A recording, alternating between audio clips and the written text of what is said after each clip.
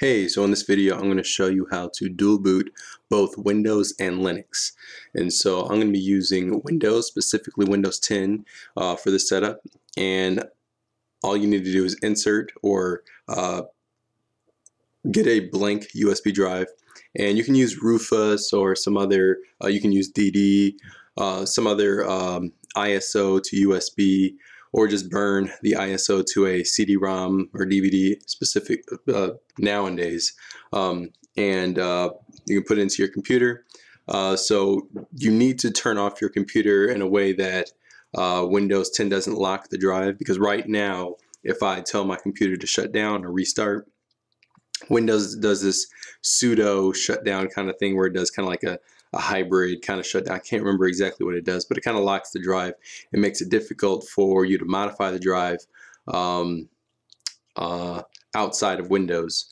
So you can do a Windows R and open up the run dialog, and you can do a shutdown -R -T 0, and that will restart the machine and not do the hybrid shutdown thing that Windows 10 does. I can't remember exactly what it's called.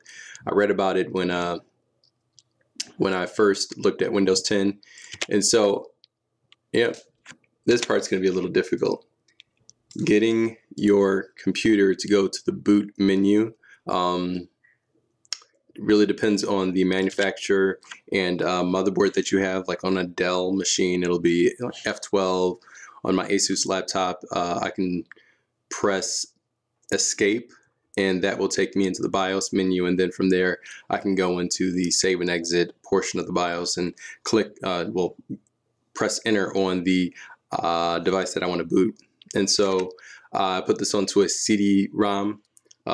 If you had it on a DVD, on a USB, you'd probably go up to either external, internal USB drive or removable devices.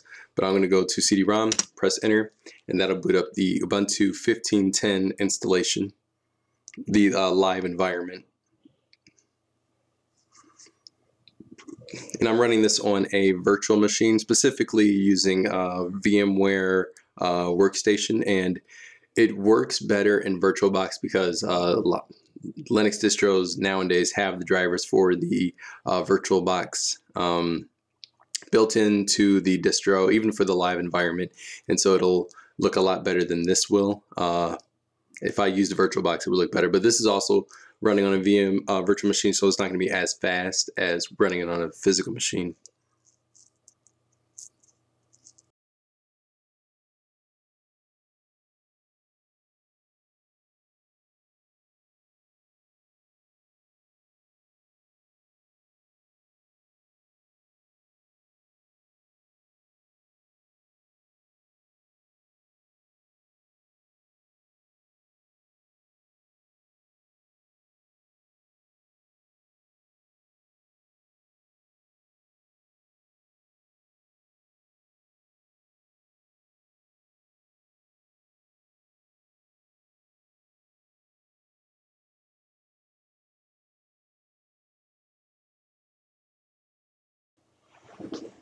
Now that we are inside of the live environment, if you are connecting via Wi-Fi, you can do so. You can connect to the network that you want right here.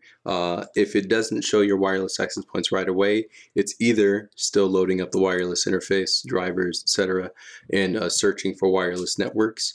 It really also depends on the media that you're using. If it's a slower media, then it will take a little bit longer for the wireless networks to display.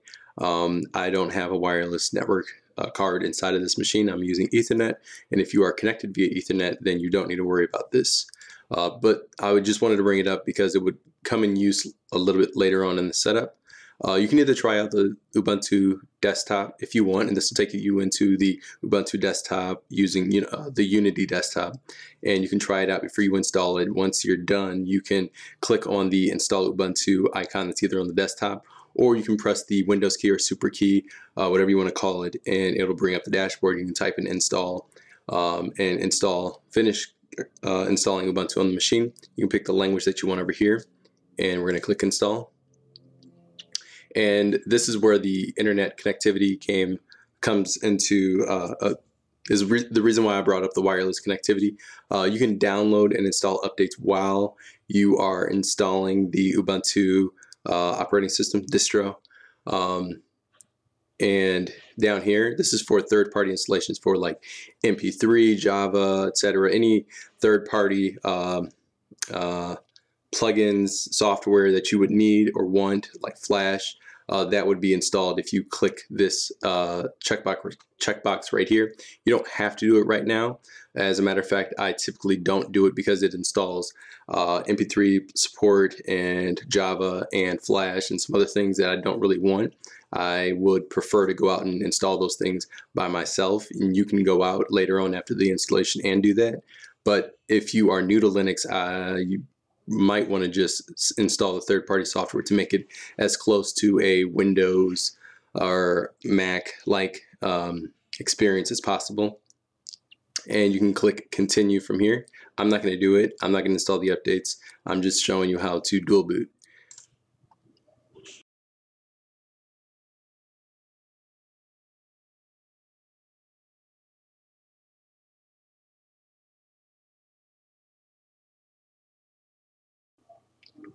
So at this point, you can install Ubuntu alongside of Windows 10, or if you're running Windows 7, it'll say Windows 7 or any other operating system. Or you can install, you can erase the disk and install Ubuntu yourself without dual booting, or you can do something else and you can manually do it yourself. But this is going to be dual booting, so I'm just going to keep install Ubuntu alongside Windows 10. I'm going to say install now, which isn't really going to do it right now, but this is just giving you the partition layout for what it's going to do. You're going to need a swap. You don't really need a swap depending on how much RAM you have. And X4 is the default file system that Ubuntu 15.10 is using. And these are just the partitions that it's going to set up for you on SDA. We're going to say continue. You can select the time zone that you're in. You can say Detroit and continue. The keyboard layout and continue. You can type in the name that you want.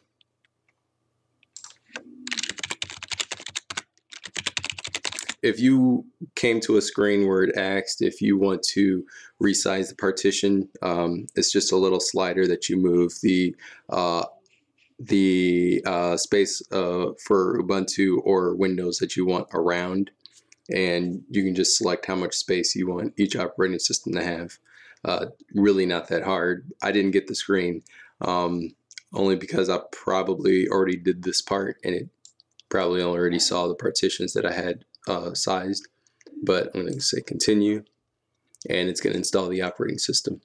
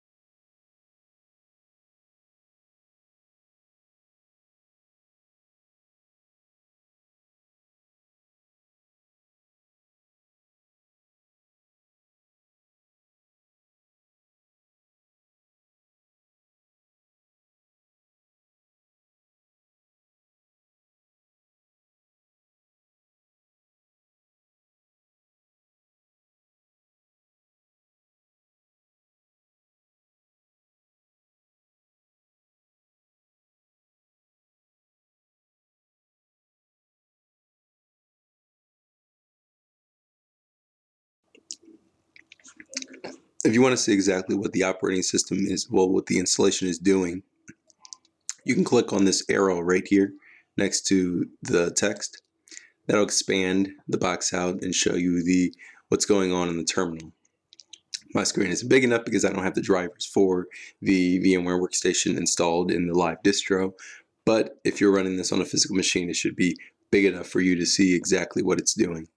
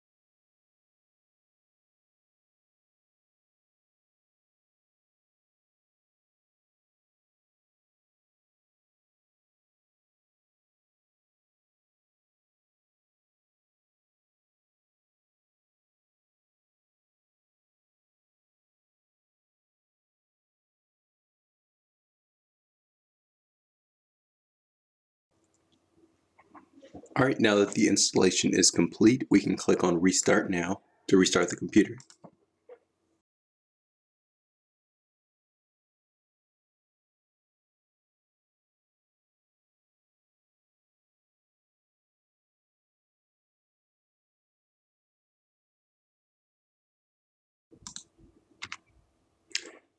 So when you boot up your machine, you will now have the grub2 boot menu.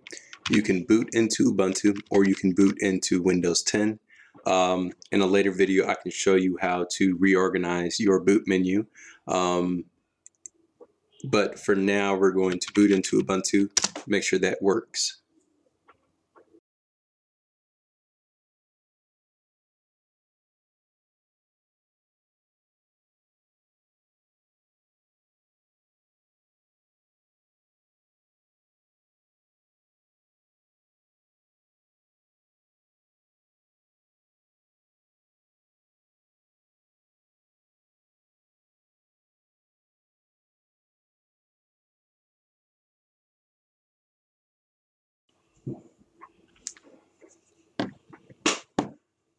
All right, now that we're at the login screen, you can go ahead and log in with the password that you set up during the installation.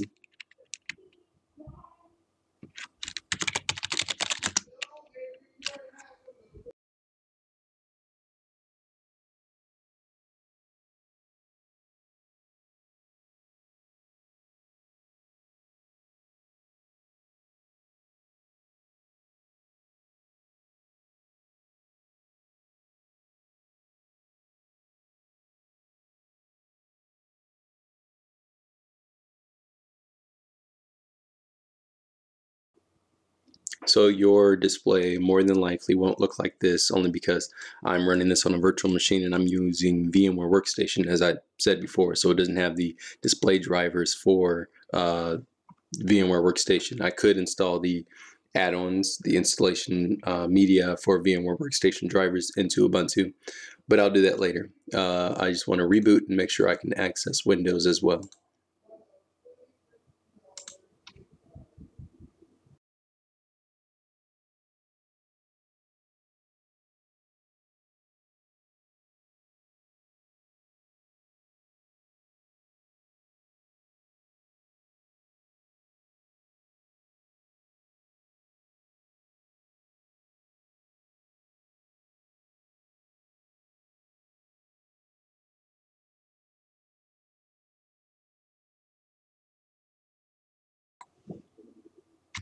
We're going to go down to Windows 10.